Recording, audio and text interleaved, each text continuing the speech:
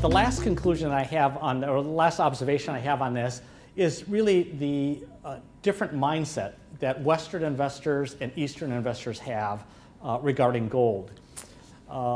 The gold, from an Eastern perspective, my parents, for example, who grew up in, my dad grew up in mainland China, fled communist China to the United States, went back to Hong Kong to find a wife, met my mom, they came over here, and then I was born a year later, in 1957.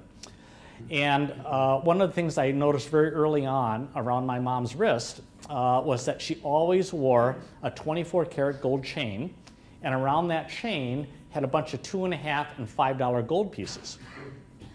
And I always thought, you know, this is, my mom's a woman. Women like to wear jewelry, and this is just what my mom did. But later on, I found out that that was a gift from her father-in-law when they got married. And it wasn't necessarily that my father-in-law really loved my mom, although I assume that he did. It was really that in the Chinese mentality, the Chinese, particularly my parents and her father-in-law, lived through the fall of the imperial China, the rise of several different governments that rose and fell, and then a complete radical change with the rise of Mao Zedong and the communist takeover in 1949. And so they see tremendous instability in governments, and they grow up with an inherent distrust. And all that during that time, you had the same thing in the banking system. So you could put money in the bank, but that money could disappear overnight. And so that generation of Chinese grew up wanting a portion of their assets in something tangible and portable, so that if a revolution came and you ran out of your house, you would have enough money around your wrist to keep your family fed for the next year. And it's that mentality that I grew up with gold around our house.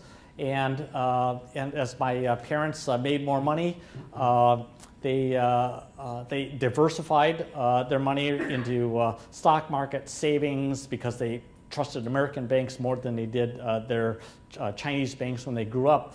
But they also bought a lot of gold over time. And so the Asian mentality treasures the physical gold. But here in the West, there's a core of investors that has been buying gold bullion, both eagles and buffaloes from the mint for a really long time, that really values physical gold. But in the last decade, particularly the last 5 years, there's been a growth of electronic derivatives of gold, exchange-traded funds, the dramatic interest in short selling of gold, as well as futures contracts of gold. And these electronic proxies, the gold investor actually doesn't own the physical gold, but they benefit if the gold prices go up or down. And so it's easier to trade, but if the country ever went into a financial crisis, their certificates would not be exchangeable for physical gold, and you couldn't run away from your house with that certificate and hope to trade that in at the nearest grocery store for groceries. And so that is a very different mentality, and why that's important today is, as American and European investors, generally the big institutions, as they get less interested in gold, the institutions that hold that gold don't see a demand for it, so they start selling it. And the people who are buying it are in Asia. And given the mentality I just explained to you about how Asians view gold, once a Chinese family owns that gold, they want to pass it down to their children, and their children want to pass it down to their children.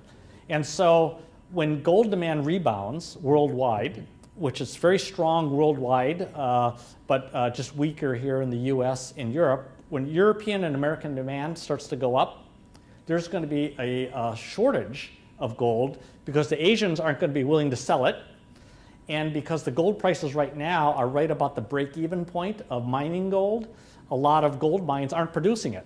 And so there's going to be a period of time where I believe demand is going to outstrip supply for a while. So that's how these international economic dynamics, as well as these cultural dynamics, can really influence people's view on precious metals, particularly gold.